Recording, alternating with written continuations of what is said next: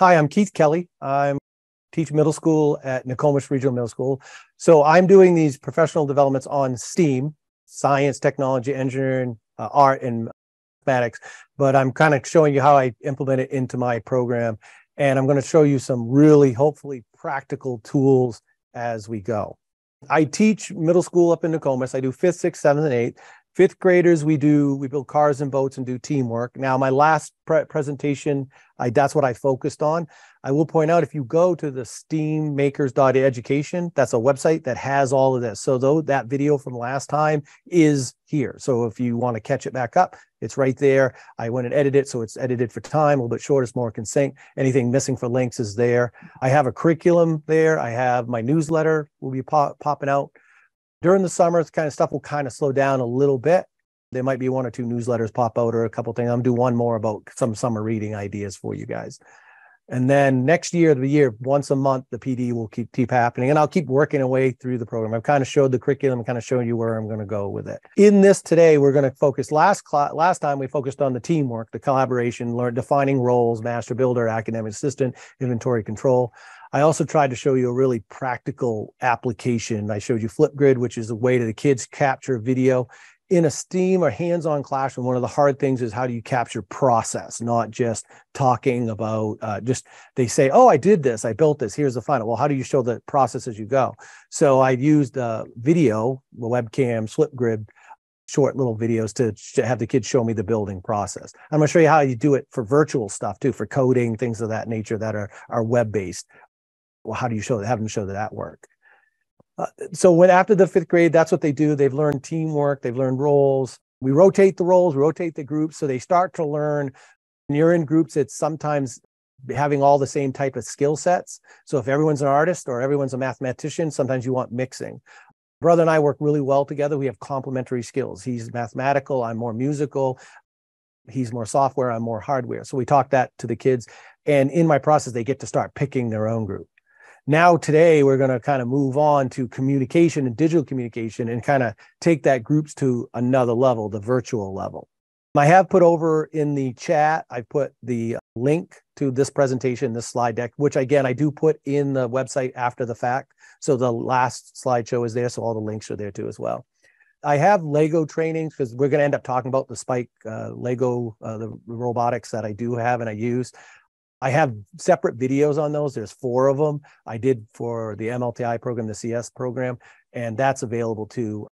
We're not going to watch them all go as detail over, but they're all there for you as well. I will try to have a feedback form at the end. So if you have any, you're like, oh, I really wish you would teach us this, or I'm missing this link or something, feel free to, talk to me about it and I'll add it to it.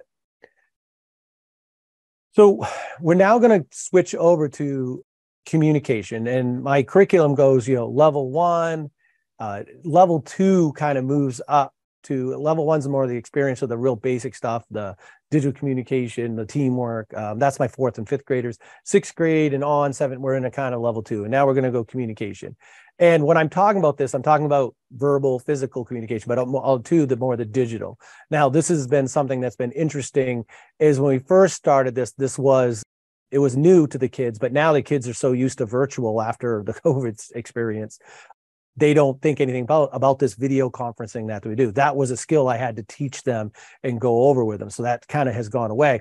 But again, being able to do it doesn't necessarily mean you can do it appropriately. Trying to make something autonomous, something independently work on its own is a really high level skill. It's something that's kind of difficult to do. So we work that with the kids. So they're going to do coding. They're making a robot, not just do something, but do it on its own without you standing there. Do it. It's same as kind of as a teacher with your class. I have built up my kids now because they had the teamwork from last 5th grade. The groups, they come right in, they kind of start looking for those groups. It becomes kind of autonomous. I don't have to sit there and set up the class every time, and it builds on itself. The other big thing I add is I add asynchronous grouping. And what I mean by that is they work in groups, but not in the same class. One thing that's happened with us when we're building and working in a classroom, a lot of times we don't have enough materials. I didn't have, when I first started, a Lego kit for every kid or a robotics kit for every kid. So how do I can either do it one class, especially with robots or building, they have to build it. They don't want to build it, tear it apart, build it, tear it apart. They never get to kind of that higher level building. Everything's one off. In fifth grade, all the cars were pretty much built and the boats were built once. They used them. We were done with them. And then they dismantled. So the next class could come in.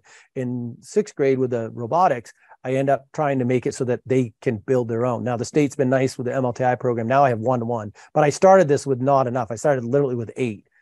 So I would do groups of 3. The other problem that you have is if you're not careful, one kid builds it and the other 2 stand there and they don't touch it. So you can define the roles like we talked about. But by doing asynchronous, what happens is the kid comes in, one kid builds, they get the kit, they have to communicate with their 2 other group mates from the other 2 days I have them in class, so that every time a kid comes in, they're in front of something building. So this doubles up your numbers. If you don't have, I started with 2 kits, 3 kits, 8 kits, then I went to 20. So that 20 kit was running all 3 classes were building on it. And they'd have to talk, oh, I got to step 7, I got to step 8. So that's the asynchronous. And we'll talk more about that too as well. So, and we're trying to integrate this coding, this communication in with what we're doing. It's not something separate. It's something that it's part of what we're expected to do. If you can kind of see when I'm doing this presentation, I have my links and I have my stuff all there to connect, to give it to you. It's not, it's after the fact. It's here it is right now. So we have to integrate it. Now with STEM, we're talking science, technology, engineering, our art, and our math. And again, just like this robotic hand that I've been showing you, is a robotic hand is really difficult to do, because you not only are having it do things, grab or touch or whatever, also like hard or soft, that's a really hard thing for robotics and computers to do, also work together. So no, it's not independently one finger, it's all intermixing. So that's kind of with STEM in my classroom, it's intermixed. We're going to define STEM, and last time I taught, I had a bridge. Today I'm kind of doing through the robotics, gives you that kind of overarching kind of concept for it. And then we're going to think, how does this link to our subjects, our science, our math, our social studies, English, all of those, and practical tools. I always want to give you a practical. Last time I kind of talked about Flipgrid, and I use Google Classroom and I use Google Forms. And today I'm going to kind of expand on that a little bit more. Classroom application. How do you use it in the classroom? I'm not trying to talk everything just way up here, the Bloom's taxonomy, something high. I'm trying to say, okay, here's the high concept, but here's how we actually do it. And today our focus is really just going to be more on digital communication. So today we're going to focus on digital communication. Last time was collaboration. Today is that communication piece. So as we talk about it, STEM curriculum that we're talking about. So I've done 4th and 6th. We're talking about teamwork, roles. We're now into application and iteration. We're into 6th grade, into that level 2, and then we'll work our way up through as we go. In level 1, it's all teamwork. So we're focusing on what the roles, how do you work together?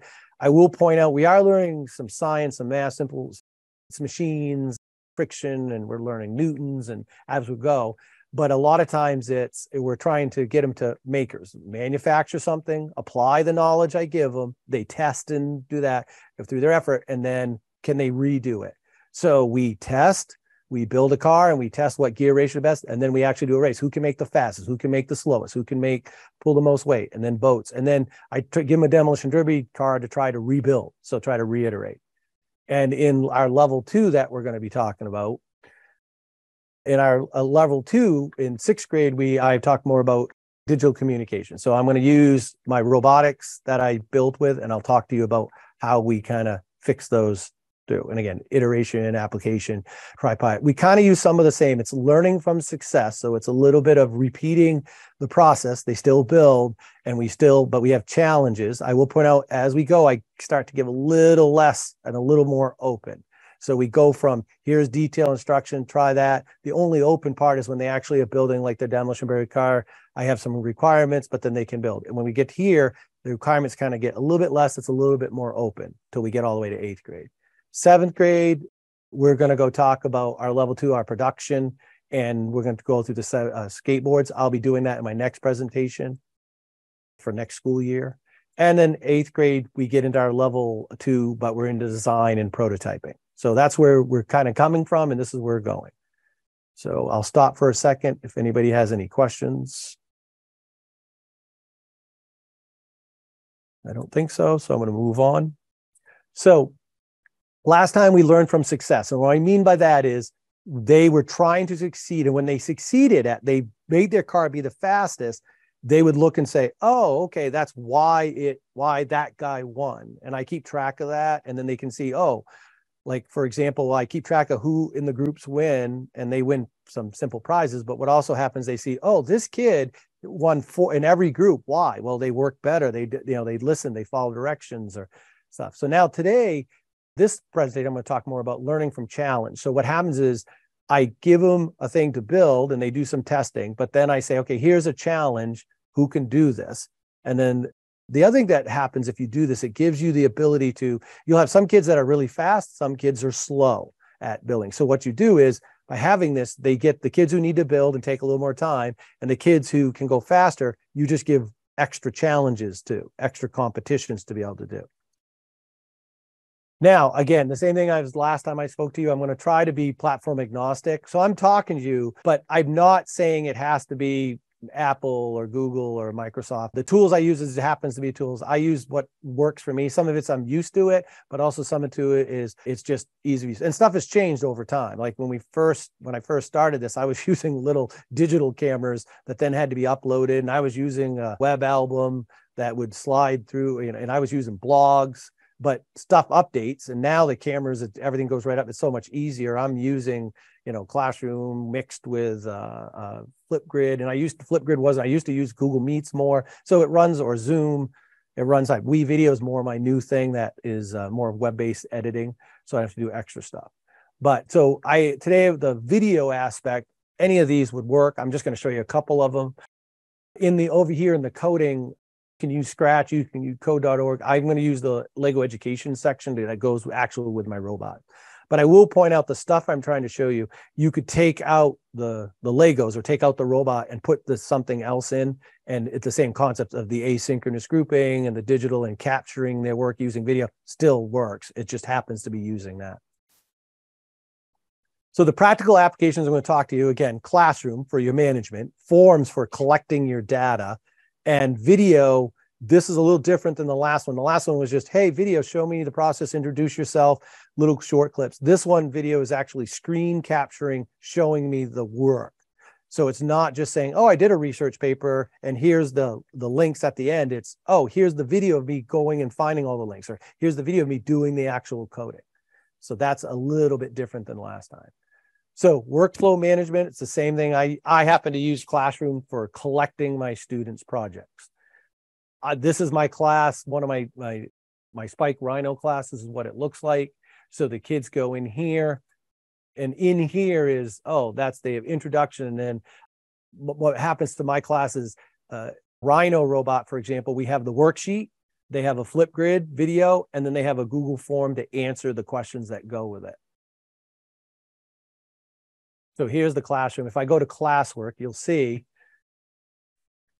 and I have different things here, but let me start with the Spike Rhino. So in here is the worksheet that they get. This right here is from the Lego's website. Lego has a nice little lesson plan. Oh, I just got to set. And so they show a little video and they say, okay, we're going to teach you how to do this Rhino, and we're going to teach you this coding, and we're going to teach you how to do this brain puzzle. I can unclick it and you can watch it. This is a good thing. The kids watch this, and this is what you're going to try to build, and you're going to try to code it and get it to be working on its own. I have the kids watch this, and then these are the questions you see here that it's asking. It's showing you the coding that they're going to do, and it takes them through each one of these steps. That's in my classwork right there. I've taken that and I've made a Google form. So I'll open this up for you. This is a Google form of that thing. The kids go in, they record, they say what period they are. They tell me what box they are, because again, we're sharing a box through 3. And even now with the state, I have more, I can go to 101. I'm still going to do this as a project. So still going to do asynchronous grouping, but they would go and tell me, oh, I'm in box 1. What assignment I'm doing? Oh, I'm doing the Spike Rhino. And then this is, oh, period 1, my team member. This is my name. Okay, I'm from period A. I'm from period B. They would find their group mates. So you know, and that's the worksheet that I just showed you. That's this right here. That's the same thing right there linked. But the difference is now here is the questions for them to answer. So if you see through going this, if you scroll down and scroll up through, you'll see there are questions built right in. I have them answer them as they go.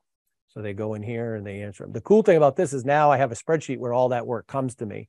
And also you can have points and they can know, and some answers have specific numbers. So if you go in and say, okay, it has to have this number, the kid will know. And this kind of helps you, but it takes away your time correcting the minutia. You're just looking at the actual answers.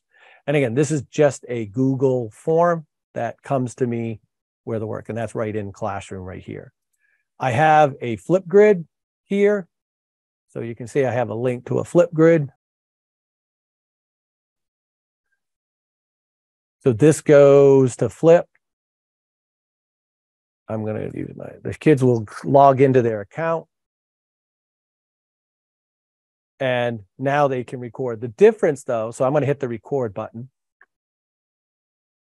Last time I showed you a little bit with the flip and that was just recording, but this time I have them screen capture what they're working on. So over in the right-hand corner, there are the three little dots when you're in Flipgrid. You say record screen. You select the screen to record. So in this case, I'm going to do the Lego spike. I'm going to say share. And now you can see right here, I'm recording this. So when my students click in and they go to their prime and they start their build, they either do their tutorials or they're home and they're doing a new project. So they're doing the Rhino. They either pick their icon blocks or their word blocks. Let's say word blocks for now. They go and say, okay, we're going to create this. Notice this is recording this whole time. So the kids now they're showing me, oh, okay, this is how I'm making the motor move. And I will point out when you're in here in the program, it shows you exactly, there's that coding that they want you to copy. So when I go back here, I could copy that. And again, it's being recorded. Now I've set my video to be only a set length. I don't have it be like insane amounts. Back here, you hit stop recording. Now you can hear it talking. The kids can do it and they hit next and I get them in collections.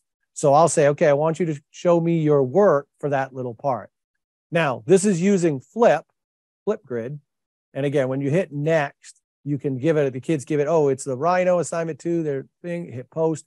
The cool thing as a teacher is it comes to me in a list with all, so I'll hit post. And all the assignments, I can look and bang, bang, bang right through them and check them as I want to.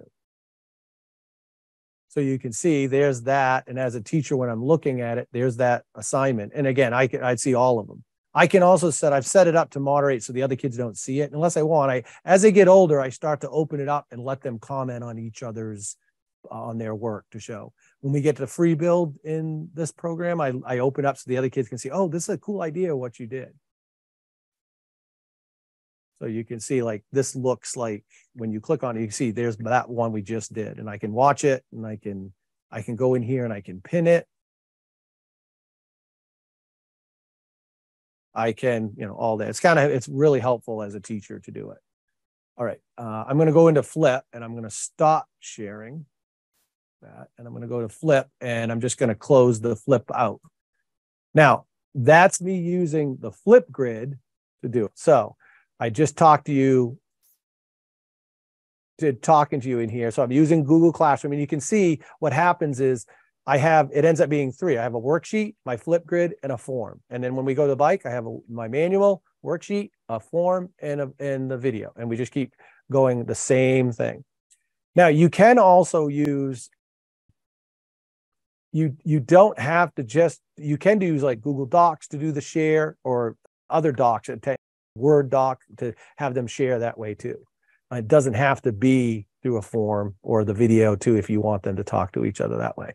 So that's the class. That's using the Google form. You can see I have, this was Spike. I have the bike one. I have each one that I've done.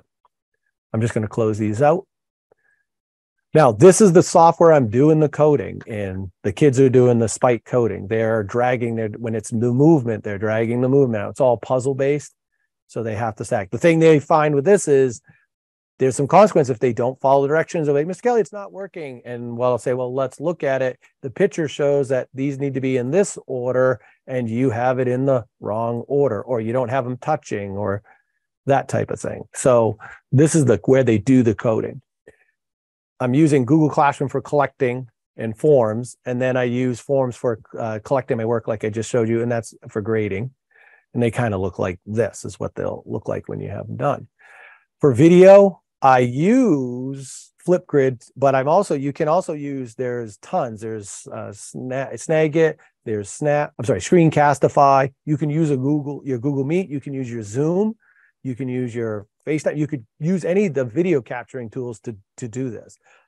The difference is I'm kind of getting away from the video, me talking, to more of screen capturing. So I'm going to jump to WeVideo so you can see. So if you go, WeVideo is really cool. It's kind of it's fairly new. It hasn't been here forever. WeVideo is a web-based video. I will point out, web-based video editing does suck up a lot of memory and a lot of work. I wouldn't have like Google Earth and a whole bunch of things opened at the same time. The cool thing is now when you come in is you can assign this right into classrooms, and you can add classes right from your Google Docs, your other ones, and it'll have them all in there. I'm just going to go to a project. I'm going to create a project just so you guys can see.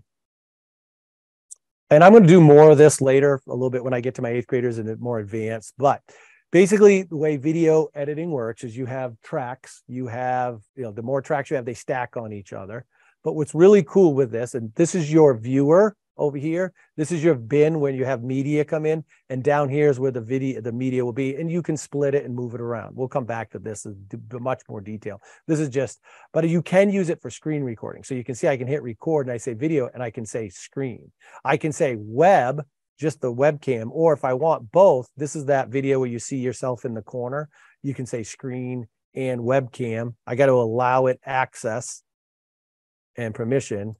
And then what will happen is when I do record, it will screen capture in the corner what I'm doing at the same time. That way, if I want to, I can go and do the same thing I was doing before, but this time I can have myself sitting in the corner and talking to it as well. If you do just the screen, you could say, okay, what mic is it going to use? And okay, I'm going to record, again, the Lego Spike screen. I'm going to hit share. And now you can see it's doing the same thing as the last time. It's recording this screen.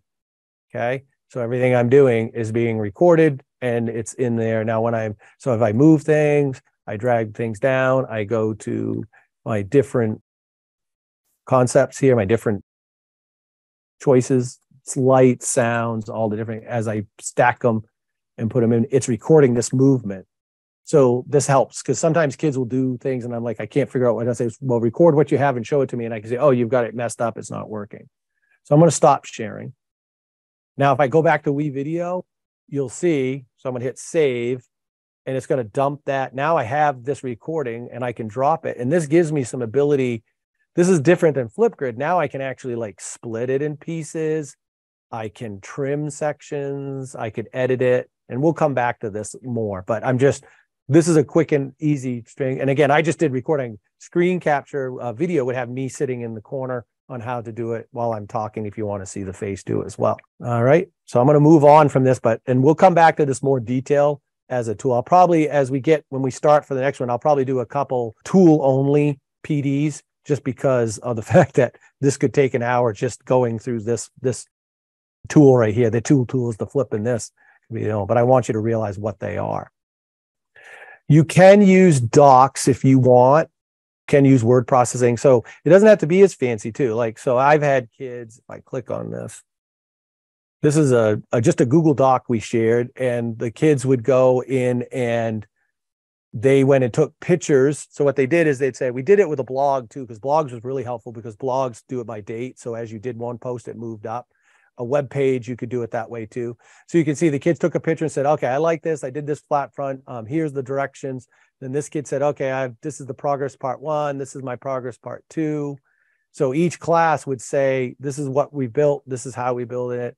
This is what we're working. I need to do this. You need to do this for section. Did you try to code it? And again, you can do it all that way. There is, Docs has building blocks and has literally notes, project roadmap. So if you click on it, it will give you a nice little breakdown. So you can say, oh, part 1, I didn't start it, progress, so each kid can say a note. So you can have, there's some built-in tools like that built right in to these web tools. This is a good one. I'll have kids go and do it. You have review tracker. This lets you review, okay, did you get this part done? Did you not?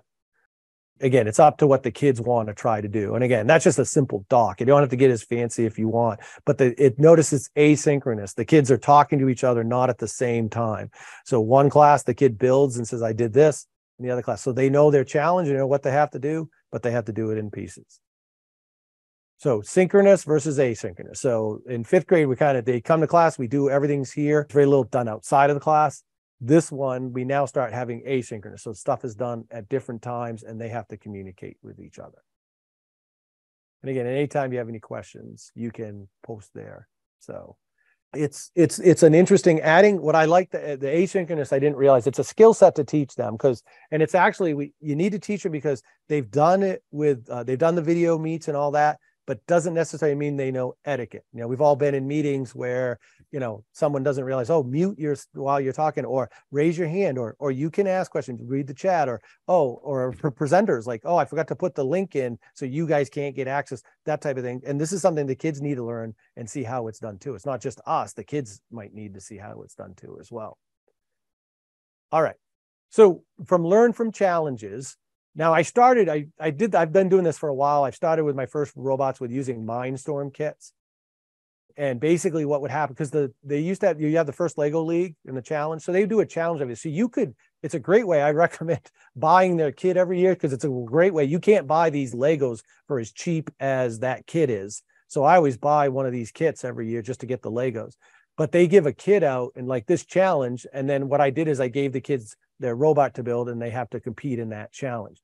I find for me, I only see the kids for a trimester, so it ends up being less than 20 classes. This is a little bit too intense because they use this for the challenge. It's like a yearly challenge.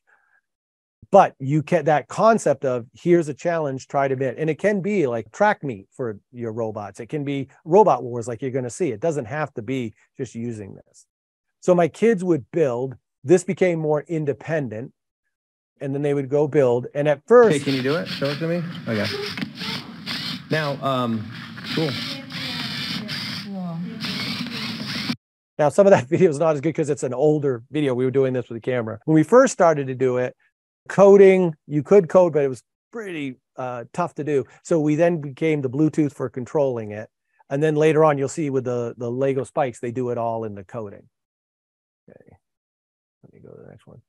So what I started doing, they would build in asynchronous groups. They would build a robot that you make a square, and they're either trying to push the other one out or dismantle it, and then they would control it. The cool thing is each one would build and add. So what would happen is kids would divvy up roles, products to do, assignments to do. So it wasn't like 5th grade where they were roles. Now it was you build the drivetrain, I'm going to build the arm, you build the structure, you figure out how to get the wires, that type of thing.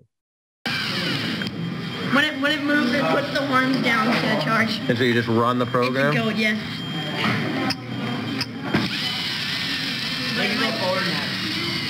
Will it drive off the table? Probably. But okay. So this robot wasn't controlled by a controller. It was controlled by the robot. Again, autonomous. That's a hard thing to do. So they had to make it so that they could just drop it in and it would just run what they were going to do. All right. So they got a bunch of time to build. The good thing is every time we go in class, a kid wasn't sitting there saying, oh, no, because no one else was in the room in their group. So they had a chance to sit and build. And here's an example. And then what would happen is they would watch one and they would find out, oh, someone came up with a good idea.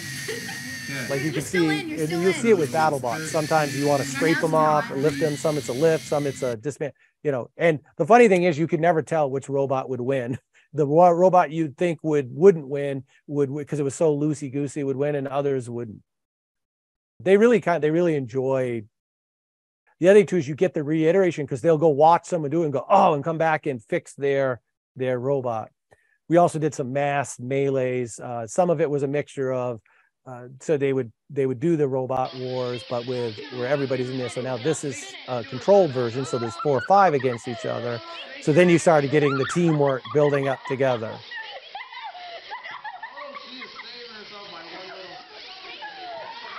And I point out, you hear the laughing, you hear that they get the excitement. You don't get that in typical ways. So this is, again, larger groups. So what we do is we have winners for the classroom. This one's more the style where it's programmed. So their robot had to be autonomous. It's going out and it's all doing coding on its own.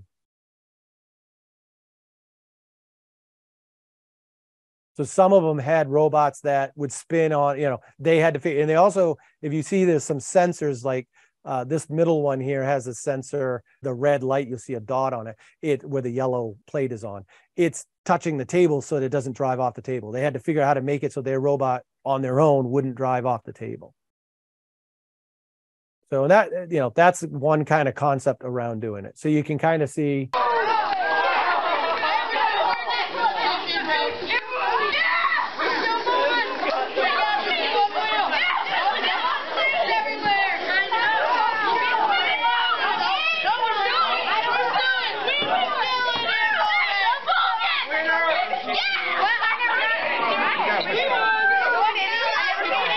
So then you have a winning group. And again, this group worked together, but they were never in the same class. So they built this robot, they controlled this robot, but they worked independently of each other, asynchronously. So they had to talk to each other. This was really early. So this is back in docs and stuff, not so shared Google Doc, nor not a Flipgrid video. Nowadays, my kids are sending little videos to each other, because sometimes what they find is sometimes text can't explain. Video can't always explain. Sometimes you need text. So it's a good way to show them different mediums have a reason. You don't just always text somebody. You don't always talk to somebody. So, that type of thing. Now, we also did, this is something you can do too, is teleoperations. This is a great one to kind of even the playing field. So we did some where the robots are in another room, and it's like Mars rover, and you're controlling it watching cameras. Now, we just did this using laptops and webcams sitting around, and we had meets, or you can use a Zoom and have it up, and then the kids, you have one person they can watch, the other, and they're controlling it from a distance. Now, you could either do it, this was controlling it from a controller, but you can also do autonomous, like they would be in Mars. They got to be able to work on their own, or if they lose signal, what do they do? That type of thing. We do this with drones too as well. So we'd put them in the room. These laptops are just sitting there, they're running cameras, and we'd be watching it from the other room. So here's kind of, these robots here are being controlled by people that aren't in the room. Okay, 3, 2, 1, go. Oh God! Spinning arm. Oh, traction. Friction becomes a, winner. And again, that robot, people watched it, how it was built was totally up to them. And again, they're controlling it completely from a distance. So the kids manufacture, they applied their knowledge through their effort and through reiteration, trying it out again. And that makes them makers. So, and again, in this, they are doing science. So we had touch sensors that did force. You have light sensors and distance, like ultrasonic distance. So they had to say, oh, I don't want to drive off the table. So that some kids put their light sensor down, so if it changed color, they would turn around. Some did the touch sensor. So if the touch sensor, as it was pushing, if it all of a sudden went off the table, it would turn around. Others did distance, like, oh, the distance from here has to stay. If it changes, turn around. So again, all that sense of, again, science is what we're doing. Technology, video conference, you can see this one. So you got 2 cameras, you got these laptops all around, and the person's controlling them. And again, virtually talking to each other, asynchronous. Engineering, they had to integrate those with robotics control. So it's not just building a robot, but how do you make that robot stay together in balance? And then how do you protect the gears? And then also, how do those sensors interact? So that becomes a whole engineering problem. I always throw in English because they did technical writing and manuals. This is a very different, they're reading, they're looking at the pictures, they're reading very specific ways of doing it. art, you can do it so that these, they could draw. We have Spiros and stuff that can draw and paint with too as well. So they are doing spatial reasoning with that. And math, they're doing measurement because the force and weight. Some of these kids had robots that if it hit a certain, when it hit a certain touch, it would jump or move and the arm would spin at a certain force. Some had to learn they were too strong, they'd break their own machine up versus going against others. So they had to figure this out. I'm still keeping these mines from, I'm gonna keep using because it's low if I'm not so worried about them breaking. The new stuff is the Lego Prime set that we have, and you can see I have a whole bunch that the kids can use. And then I'm doing the same kind of concept. I've added a few things of webcam. So I do mix. I do some where they build their groups. So they built their rhinos together physically in the same classroom. And then when we get to the spike, they did it asynchronously. I'm sorry, we get the spike, they got the picker groups. And then when we get to the final free build, it's totally independent. And again, and that would be for our robot challenges. So they still do groups. They're still doing coding, so they're using the spike. That's the thing I just showed you. For the rhino build, the rhino's our first build that they do. So this is the first part of the spike rhino. This is the part that's going to make it go. Now we're starting the coding sequence of our rhino. Now the rhino is cool because it has multiple parts. So one kid was building the head, one kid was building the body, and you could have another kid working on the coding. And then the next, when we get the bike, we just flipped it, who was responsible for what. So you can get to a point where all three have done the coding if you need to do it that way. No worries, I haven't. What is that? Yes, success! So you'll see that one kid will learn how to spin it and code, and another kid will learn, and they'll stack on each other. They will look at each other and steal ideas from each other as well. Now, the challenge I had, so they had to build a rhino, they had the form, and they did the worksheet that I showed you. And once that was answered, their challenge was who could drive their rhino closest from the one end of the table to the other, turn around and come without falling off and do it the fastest. So what happens is the kids who are still building time have building time, and then the kids who want to do that can do that. And then you can just add another challenge, and then you have some competition. So here they are building, here's the challenge. So the rhinos drove from one edge, had to get there, turn around, and they drive to the other end. And the amazing thing is when you do this, that one problem will have 5 different ways of coming up with the answer, and can be just as fast or just as quick. It becomes a balance issue. So this is the same thing, but it's in our free build, the challenge. So now they had to make it. This one should be the same over here. Yeah. So they had to make it not only so the kids that got done the rhino, I said, okay, now do it, but I want something to move. So you saw that helicopter moved after they built a different kind of style. And again, they're mixing the groups. So here's another challenge of, can you make your robot weave?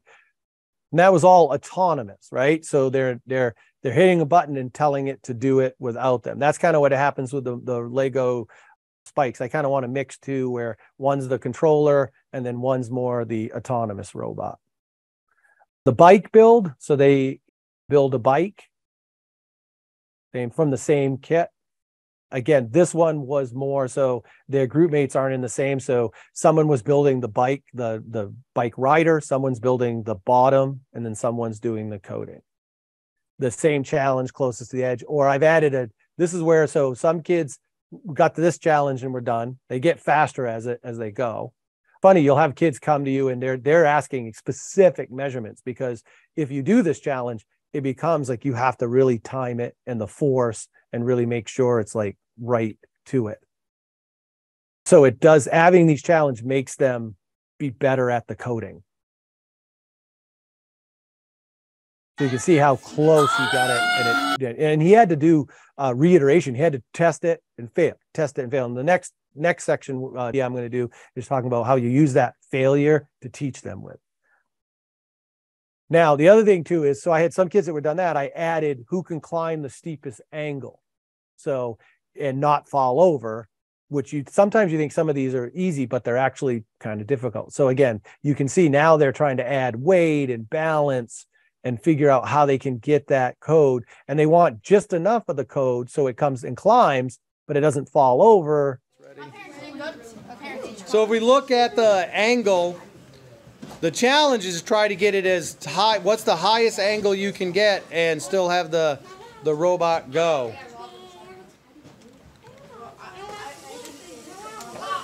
Oh, you're getting there. Oh, hers is coming up. So you can see, and then what we do is we just can keep increasing the angle, and then they have to do measurements to it to match, okay, how that, and then it becomes a matter of balance of weight and weight distribution and also support, that type of thing. So you'll see this one over here, and some you can see the way he's doing it. Oh. What the heck? I need a new piece of cardboard. Yeah. Oh, look at that. The backflip.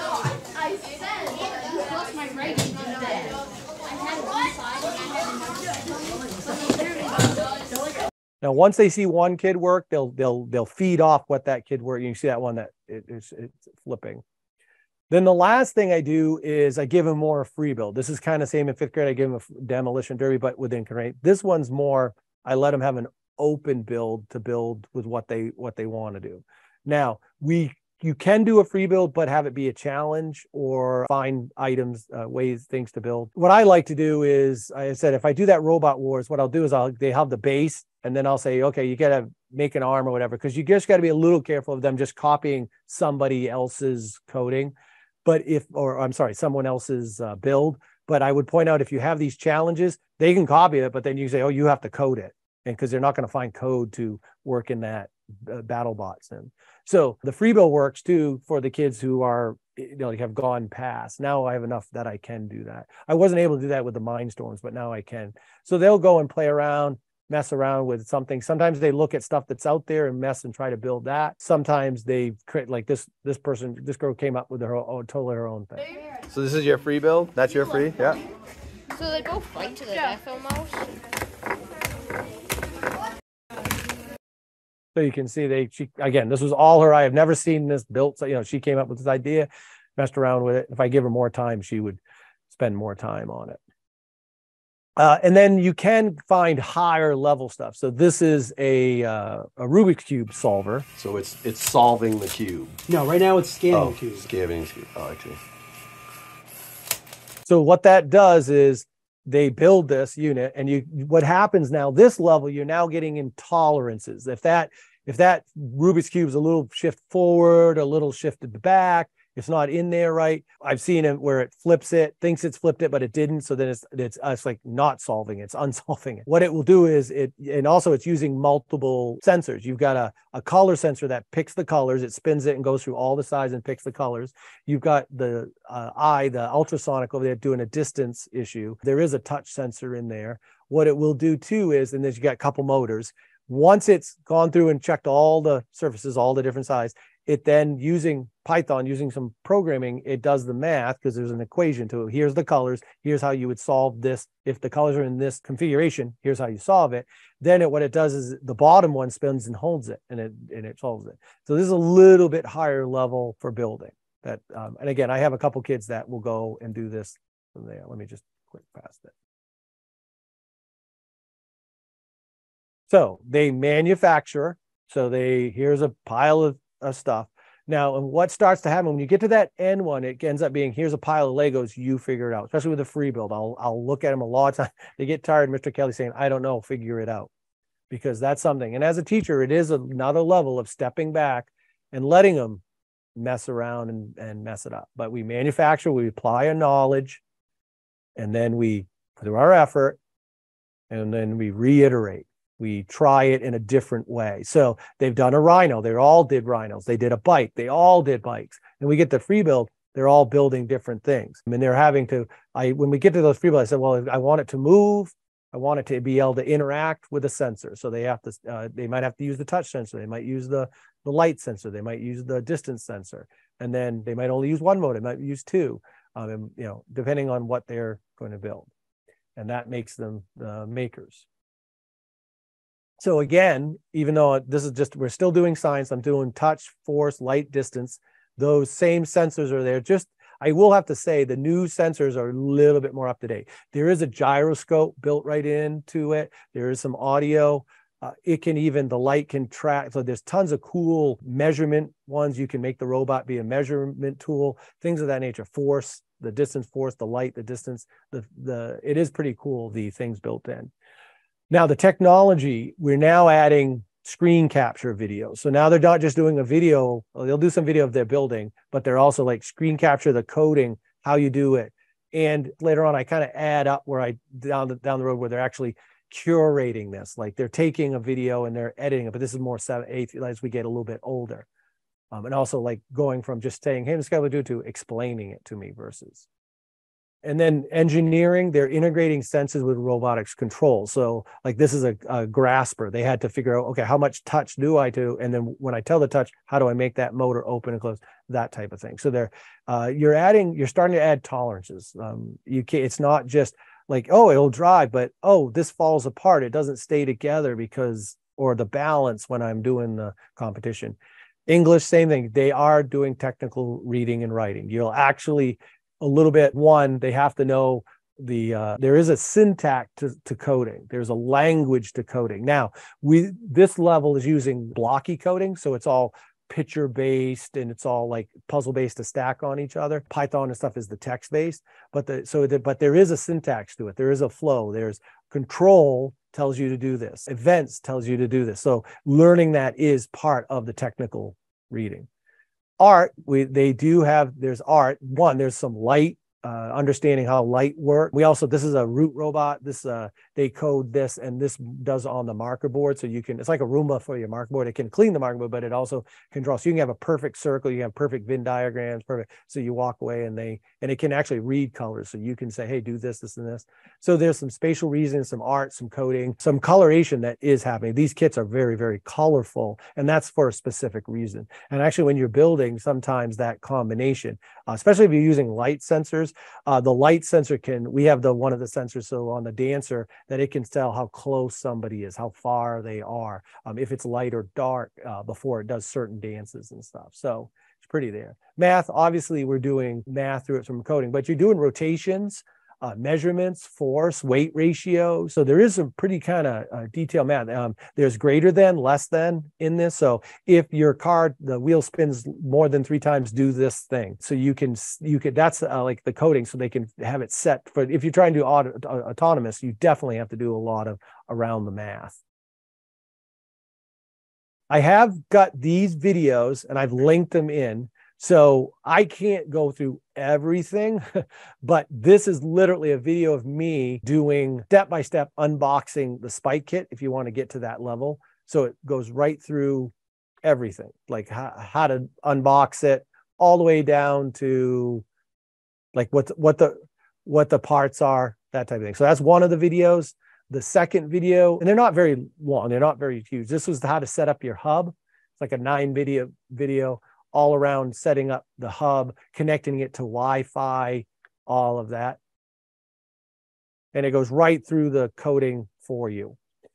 This shows you kind of, Essential box is more of an elementary, a younger level box. So I kind of did a whole thing around this if you would like to see that. Again, this is if you have that kit. This one is coding on kind of some of the coding I did, and I'll take a real quick to show you that. But this has all the coding.